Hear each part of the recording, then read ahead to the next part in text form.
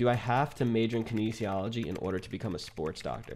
Definitely not. I'm going to be a sports medicine physician. At least that's the plan right now. I didn't major in kinesiology. To become a sports medicine doctor, that has nothing to do with your major in college. That has to do with what you do after residency. So sports medicine is its own fellowship, and you can actually get there a variety of different paths. You can do what I'm doing, PM&R first, physical medicine rehabilitation, and then do a sports medicine fellowship. You can do family medicine and then do a sports medicine fellowship. You can do peds and then do a sports medicine fellowship, EM and do a sports medicine fellowship, and internal medicine and then do a sports medicine fellowship. And I don't think I missed one, but if I did, let me know. So that's how you become a sports medicine doctor. It's the fellowship that you do after you completed a residency. The big one that everyone thinks of for sports medicine doctors is orthopedic surgery and then a sports medicine fellowship.